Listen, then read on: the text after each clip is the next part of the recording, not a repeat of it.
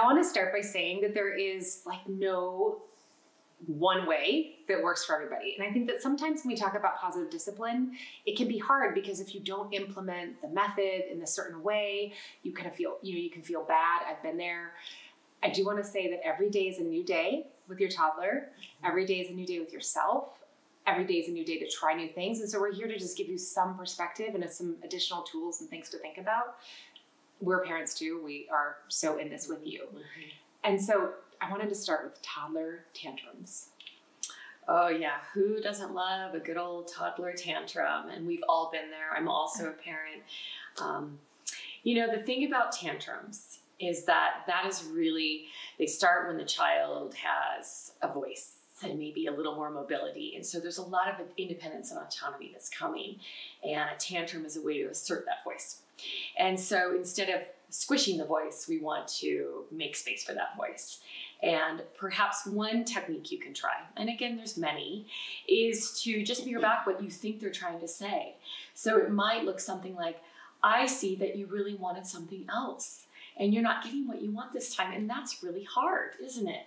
And just stay present with that moment, and don't try to fix it. Don't try to talk them out of their feeling. Just sort of say what you see, empathize, and then just stay present and let them feel felt so that they can sort of calm in the midst of their storm. Okay, so now I'm just like, I'm the toddler and I'm just freaking out. I mean, I can't even hear you saying anything. It's like you kind of empathizing with me is not working for me because I am just, I mean, my own voice is the sound I hear.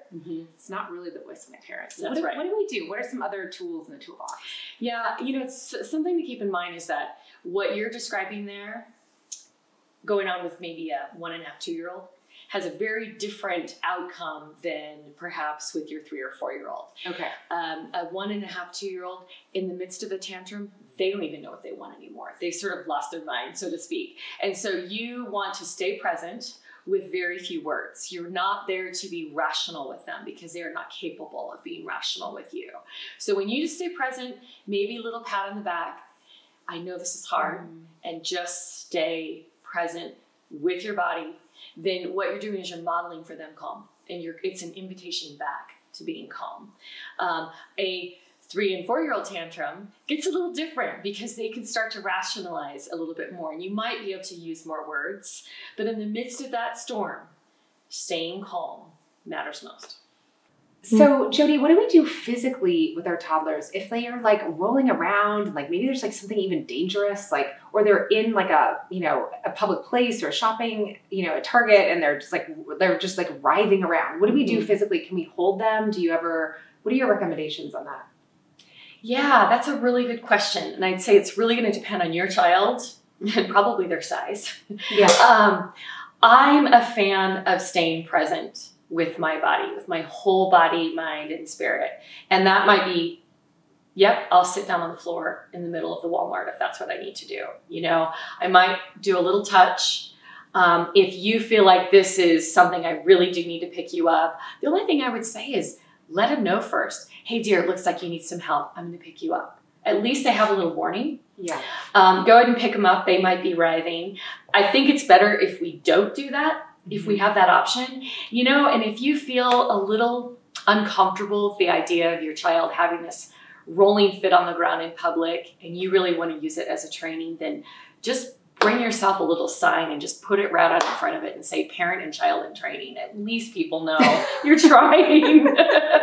Instead of wet paint or caution, it's caution, family in training. And maybe that's extreme, but the reality is our body presence matters. And so if we are going to pick up, warn them and then pick up gentle with a feeling of, I'm not trying to force you. I can see this is hard. Give them a little pat on the back and then get out of there as quickly as you can. Yeah. So for years, people have said, just ignore the behavior.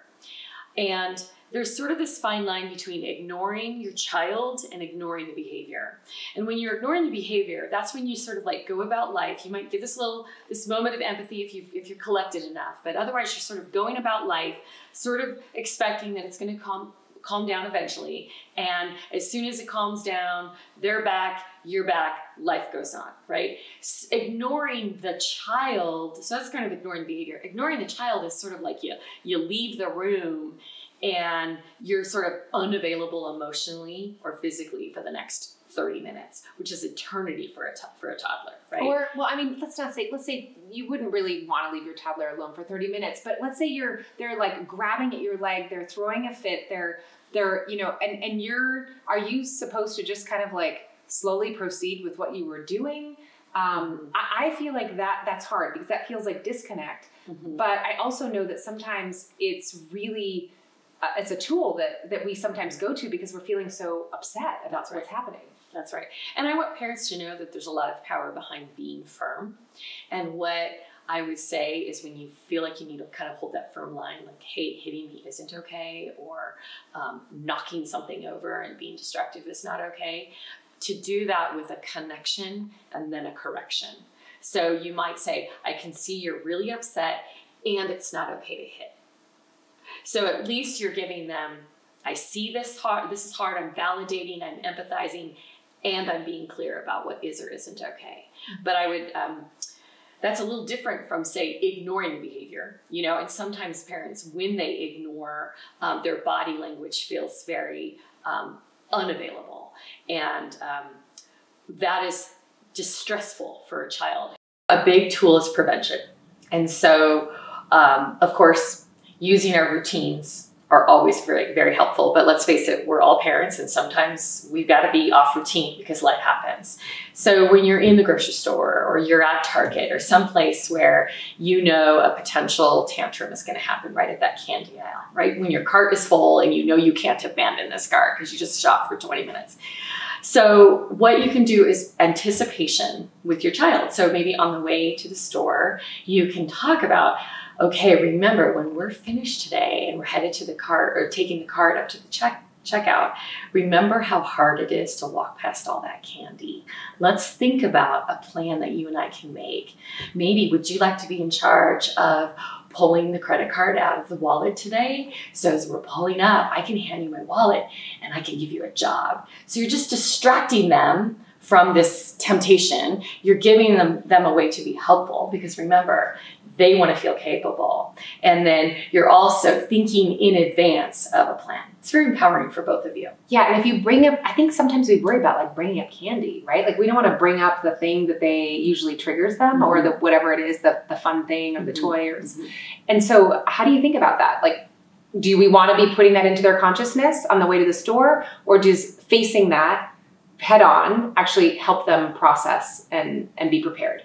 I think it's helpful to face it head on.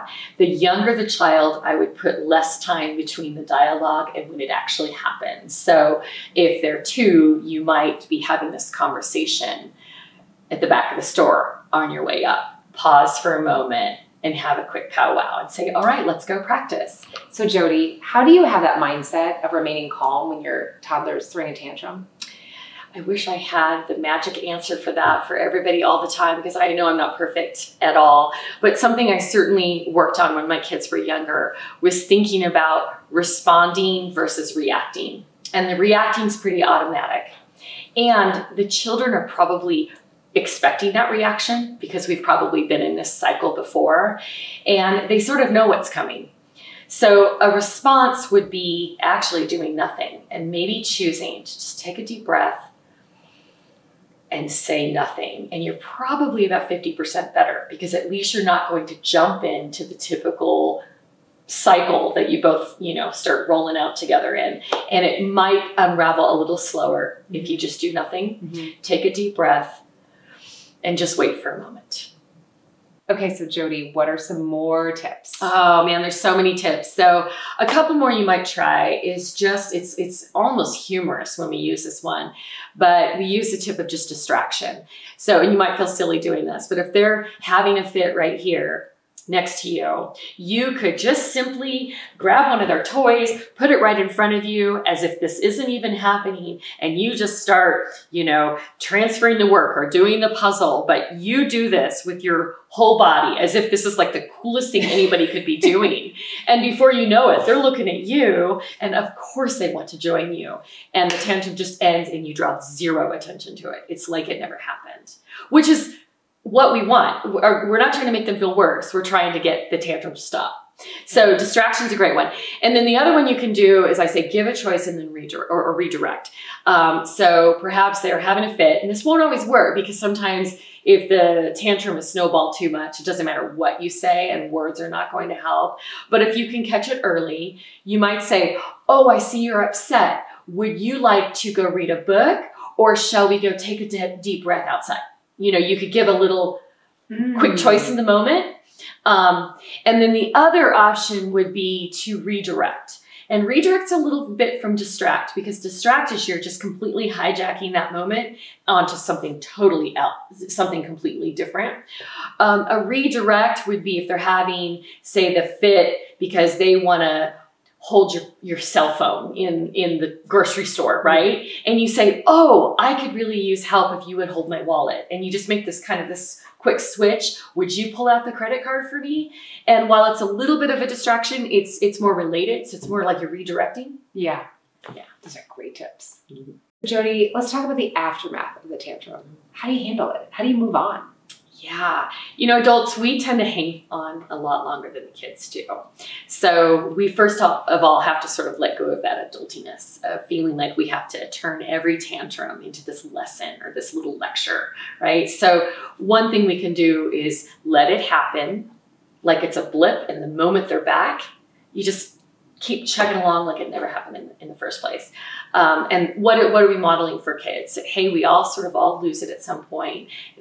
And we're all given space to sort of collect ourselves and move on without having to project shame on that. So if we go back and revisit it with that's not okay to do and attach all the shame to it, people just don't tend to do their best when they feel worse, right? So our job is to be a social coach and not do all this social scolding, you know, that we do with these little mini lectures. Even if we say it in our sing-songy voice, it's a lecture. So instead, if we need to go back and revisit as they start to come into that reasoning mind, you are welcome to maybe, hey, that didn't work very well this morning. Can we talk through a better plan for the future? So the focus is always on what can we do next time. It's very hopeful for both of you, right? Yeah. So can you explain, like, back up, like, why are these kids having these tantrums? What's going on in their brains? Mm-hmm. Well, there's not an easy answer to that, but there could be a few possibilities. Something to think about tantrums is biological things. So are they tired? Are they hungry? Are we totally off routine? Because that'll throw anybody into a fit, right? Yeah. Or are we simply coming down to they want something and you want something else? And then when they don't give us what we want, they throw a fit, and we call that misbehavior. And in reality, it's really just it's a struggle of power of who's going to get their way. So a toddler is finding their voice. They're finding their ability to maybe verbalize with words, or at least a bigger presence in the family with their growing mobility and all that. And a tantrum is a way for them to give their voice. And really what they're saying to us is, you're not the boss of me. Give me choices and let me feel capable. And so if we hear the tantrum as that message, rather than I'm nasty and I'm going to throw a fit to make life miserable for you or to humiliate you in the grocery store, it's not that. It's really, you're not the boss of me and I want choices. So if we can hear that message instead and go to that empathetic place of, hey, I can see that you really don't want to be told what to do right now, and this is really hard for you. Yeah. That's a very different message to them than stop it right now.